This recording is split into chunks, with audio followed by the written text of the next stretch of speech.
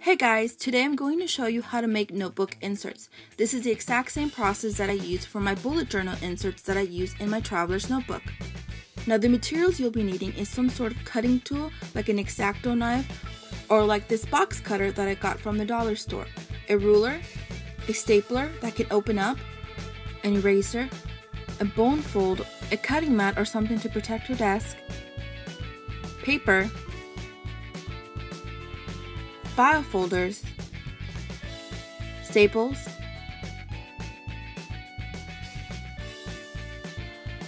I personally like to have a hardcover or some sort of sturdy cover on my traveler's notebook inserts.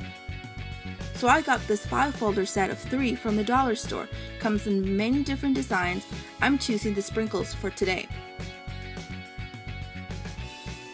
Now I'm going to be taking a ruler, setting up my mat so I don't scratch up my surface, and using the box cutter to cut a straight edge.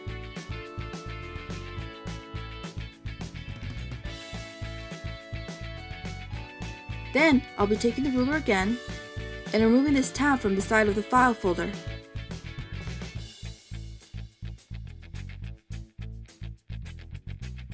Now I'm going to fold it in half. I'll be using my bone fold, but you can use anything you want here.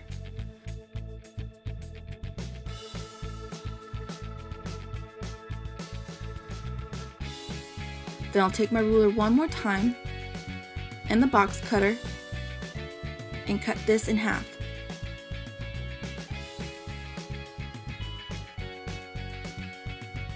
Now I have the outside cover for my notebook.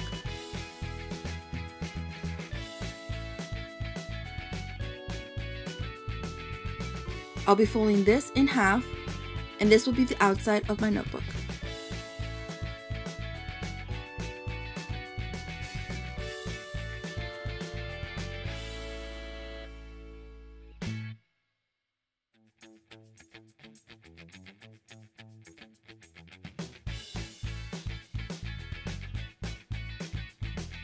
Then I'll take 5 printer papers, fold them in half, cut them, and then fold them in half again, and this will be the inside of my notebook.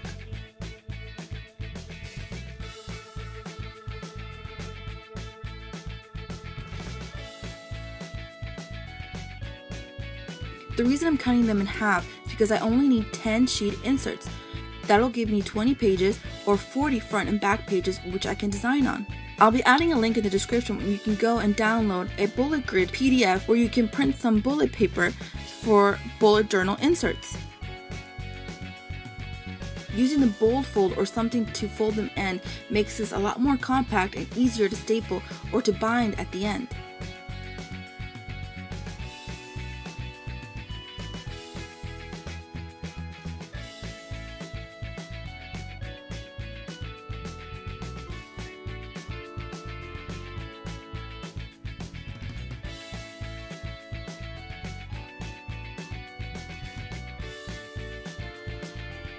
You could use different binding methods for this, but I like to use a stapler method.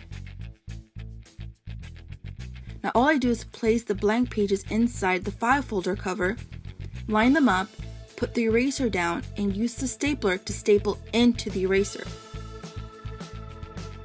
Then it easily pulls out, and I can use the bone fold to fold the staples in, binding my notebook. As you can see here, the first staple went in crooked, so it came out on the inside on the actual pages. So then I just removed it very easily and stapled again.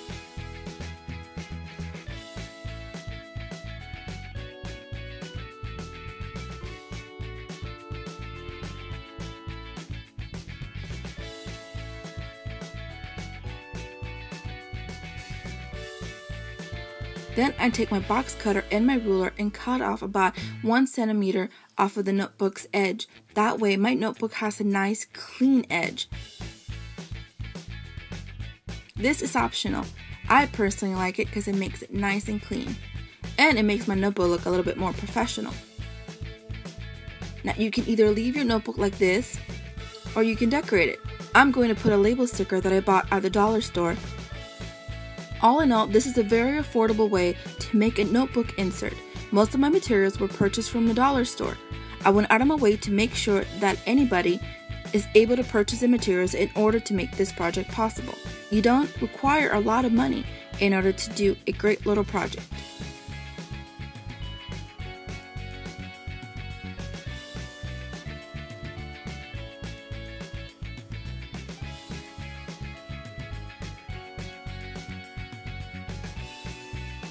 This little notebook is almost an A6 size, as you can see here with the ruler. I'm showing you both in inches and in centimeters. If you choose not to cut off the edges, this notebook would be a perfect A6 size. Bye guys!